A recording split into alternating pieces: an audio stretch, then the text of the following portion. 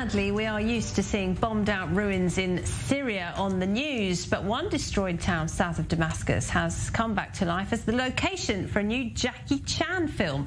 It's called Home Operation, and it's about the evacuation of Chinese citizens from another war, the war in Yemen. Well, here to tell us about that, our Middle East correspondent, Eilon. Hi there, Eilon. So tell us about this film, and why is it being filmed close to Damascus?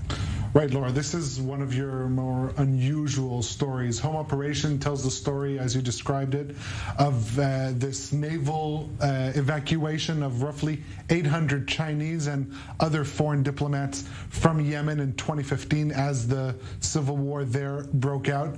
Now, the movie takes the perspective of the diplomats from the Communist Party, and in the description of the movie it said that they braved a hail of bullets in the war-torn country. So this is definitely trying to embellish that story. Now, why are they filming in Syria? Because Yemen is considered too dangerous to film at the moment, although there's a ceasefire there, but the situation there is too unstable, so they decided to film at least parts of the film in one of the southern neighborhoods of Damascus, Hajar al-Aswad. It's actually a former ISIS stronghold. It was conquered again by Assad forces in 2018. Since then, it's pretty much been a ghost town, you might say. Now, as for the co-producer of this film is Jackie Chan, no other than the famous martial arts star. Now, while he's co-producing it, he will not physically be in Syria during the filming of the movie. Okay, and some people say that there are some ethical issues here, aren't they? Filming in Syria, a country which is still at war, and with profits presumably going straight into the pocket of Bashar al-Assad. Yeah, I mean, if we look at the positioning of Bashar al-Assad, he just the other week did a victory lap in Aleppo, which was perhaps the hardest hit parts of Syria.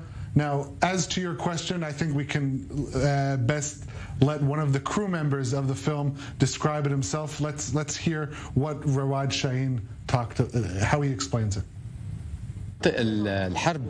The war-ravaged areas in Syria have turned into a movie studio. These areas are slowly attracting film producers to shoot their films there.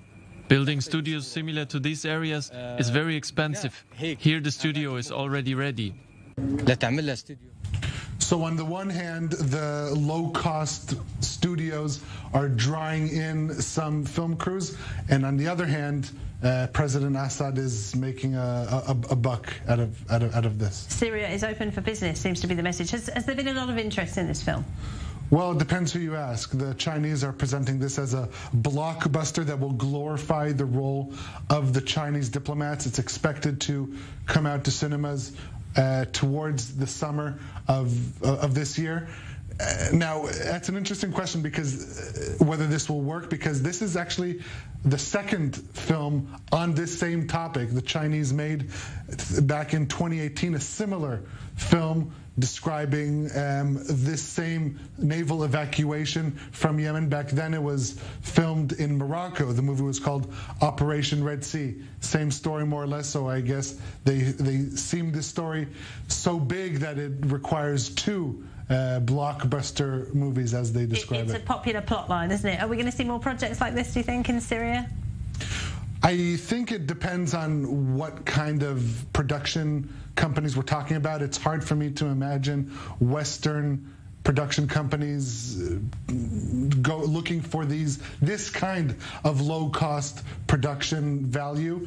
But since the Chinese are in it, I wouldn't be surprised if maybe we'll see other similar project like these down the line, which is unfortunate to make money out of human suffering and tragedy. Yeah, they've got the money, and the Syrians have got the derelict buildings.